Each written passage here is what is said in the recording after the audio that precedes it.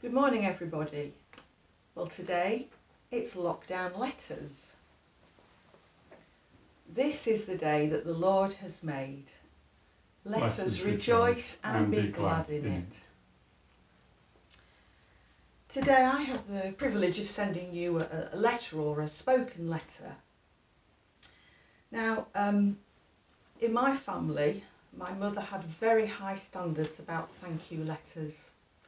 So as a little girl, on Boxing Day or the day after, I would be supplied with pen, paper envelopes, already addressed, and stamps. And I would start my thank you letters. It started off quite well, the address, the date, and dear to whomever. That would fill half a page. And then, I hope you had a nice Christmas.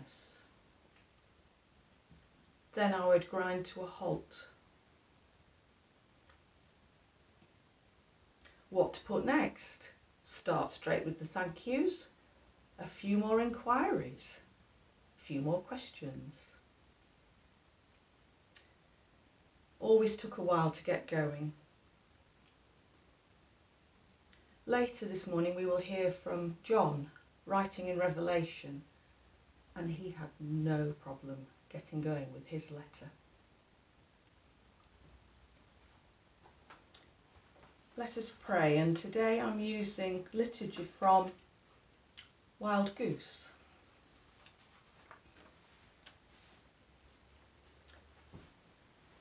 Among the poor, among the proud, among the persecuted, among the privileged, Christ is coming to make all things new. In the private house, in the public place, in the wedding feast, in the judgment hall, Christ is coming to make all things new. With a gentle touch, with an angry word, with a clear conscience, with burning love, Christ is coming to make all things new. That the kingdom might come, that the world might believe, that the powerful might stumble, that the hidden might be seen. Christ is coming to make all things new.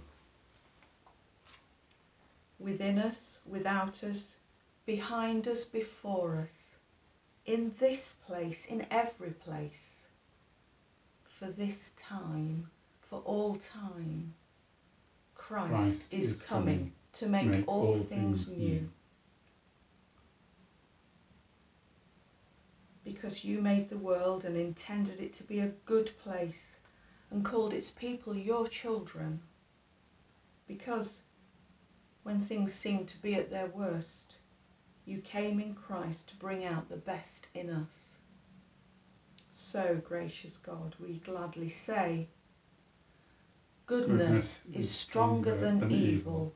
Love is stronger than hate. Light is stronger than darkness.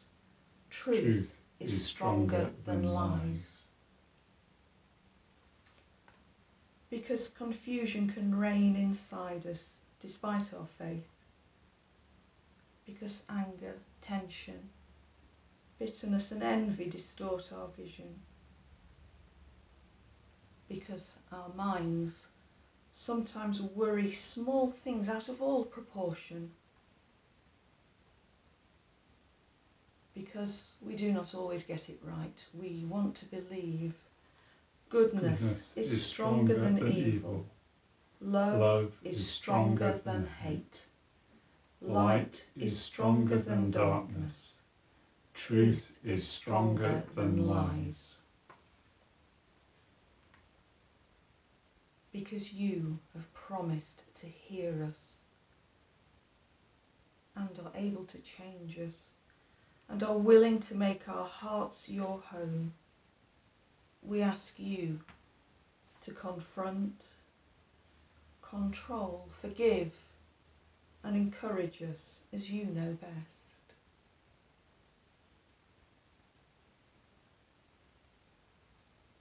Then let us cherish in our hearts that which we will proclaim with our lips. Goodness is stronger than evil. Love is stronger than hate. Light is stronger than darkness. Truth is stronger than lies. Lord, hear our prayer and change our lives until we illustrate the grace of the God who makes all things new. Amen. Amen. In the beginning was the Word, and the Word was with God, and the Word was God.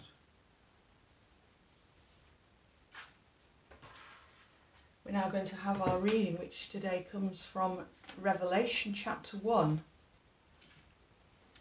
and it's verses 4 to 18. I'll just give you a moment to look this up if you've got your Bibles handy, because it's quite a long and full passage. Revelation chapter 1, verses 4 to 18.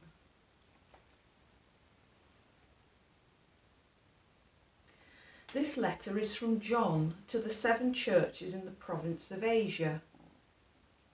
Grace and peace from the one who is, who always was, and who is still to come, from the sevenfold spirits before his throne, and from Jesus Christ, who is the faithful witness to all these things, the first to rise from the dead, and the commander of all the rulers of the world.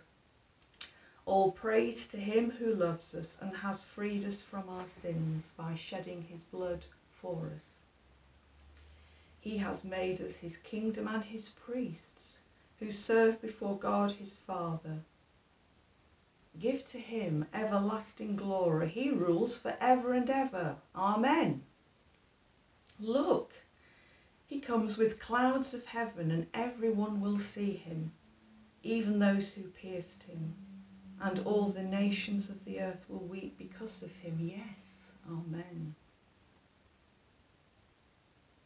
I am the Alpha and the Omega, the beginning and the end, says the Lord God.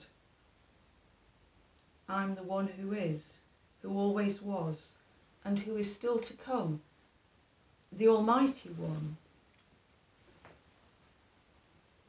I am John, your brother. In Jesus we are partners in suffering and in the kingdom and in patient endurance.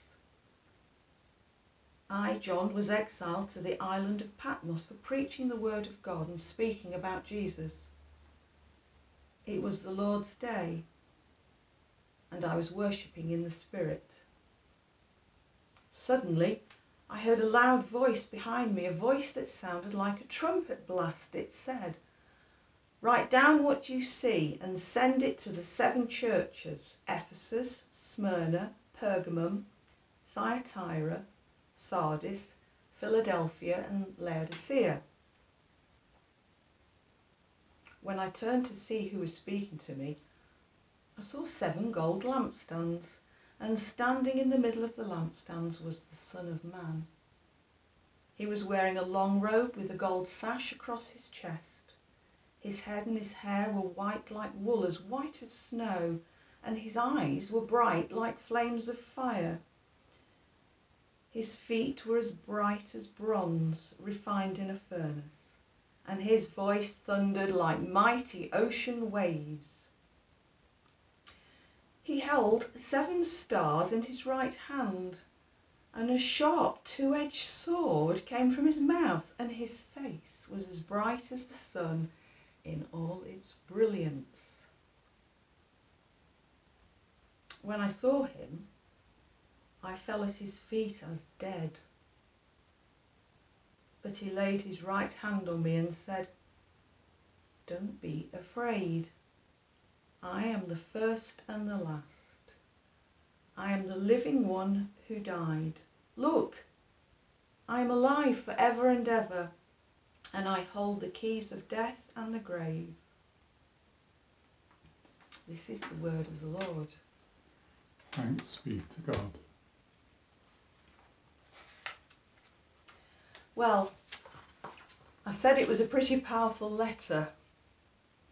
If this was a question of sport and I was Sue Barker, perhaps I'd say, how many acclamations were attributed to Jesus?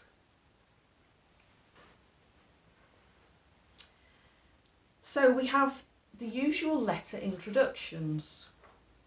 From, where and who. Well, Patmos, where John was exiled. When? Sunday. The period of his exile, we think, was about AD 95. And to whom? The 7 churches. And the completeness of the number 7 suggests wholeness and encourages us to take it that John is writing to the whole church. So that would include us today. Then we begin to read who the letter is about and from whom the actual content of the letter is coming, and the images pile up. The faithful Christ, the one who died and is alive. The blazing eyes, the brilliantly glowing countenance, the dazzling appearance, the gold sash, emanating fire, swords and light.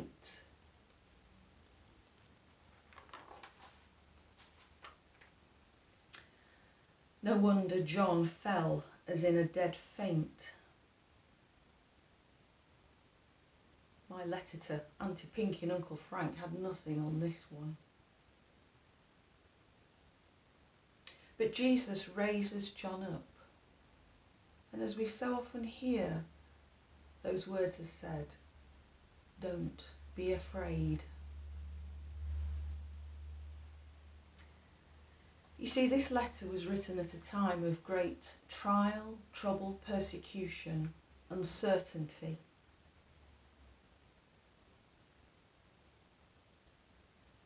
But John is not here with tissues and sympathy and pity. He is here with strength, with glory, with honour, with truth, with promise. And the image of Jesus standing among the lampstands is showing us Jesus standing among the churches.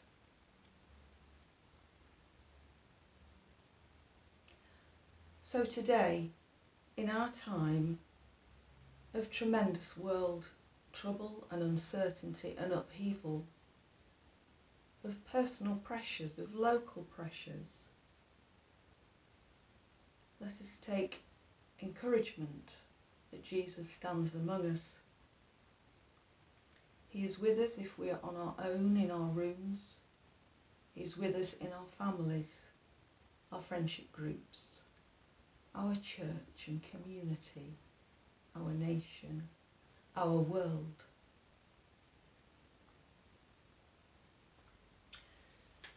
Perhaps also we can be encouraged by this letter to send some of our own, by post, email or telephone, to encourage others undergoing trials.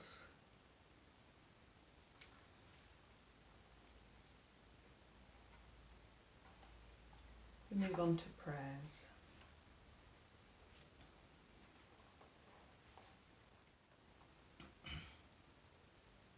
Holy God,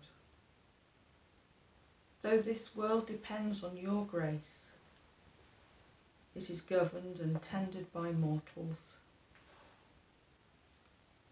So we pray for those who walk the corridors of power, in the parliaments of this and other lands, whose judgments we value or fear.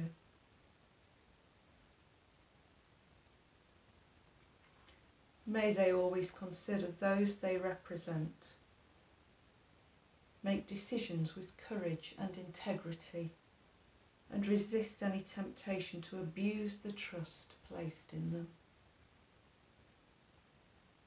Lord, hear us. Lord, graciously hear us.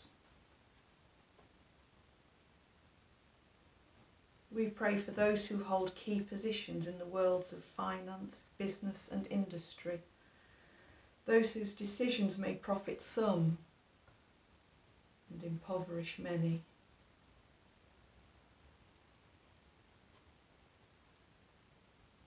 May they value people higher than profit.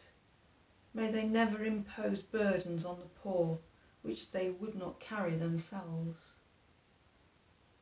May they never divorce money from morality or ownership from stewardship. Lord, hear us. Lord, graciously hear us.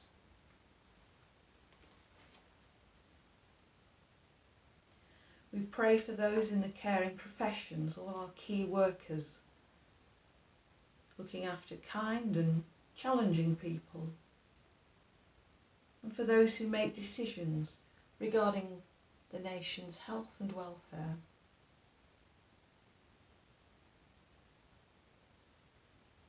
May they always sense the sanctity of life and every person's uniqueness. May they help and heal by their interest as well as their skill. May they be saved from tiredness and an excess of demands.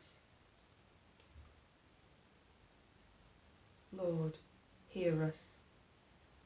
Lord, graciously hear us.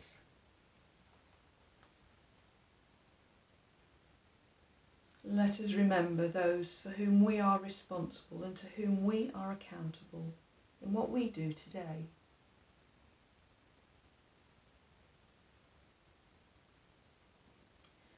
May we show to them the thoughtfulness, tolerance and kindness of Jesus. Lord, hear us. Lord, graciously hear us. Lord, hear our prayers, and if today we might be the means by which you answer the prayers of others, then may you find us neither deaf nor defiant, but keen to fulfil your purposes for Jesus' sake. Amen. Amen.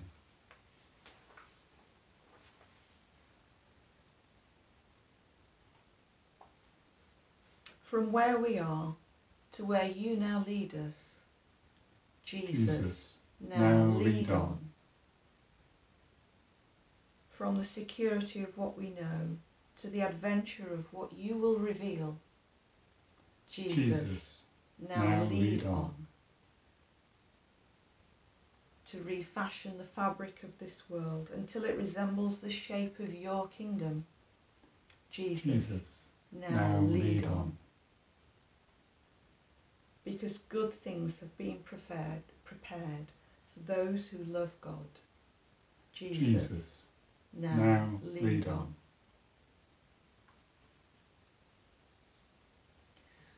I pray you'll all have a good day today. I'm going to say goodbye now, but I'm going to leave you with a song from a friend of ours, Noel Alexander, to listen to. Thank you.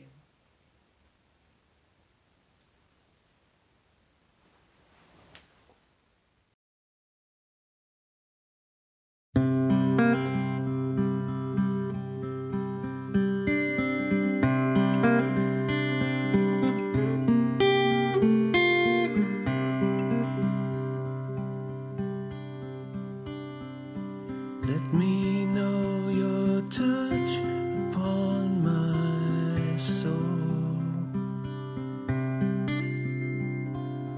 Let me know your touch upon my soul.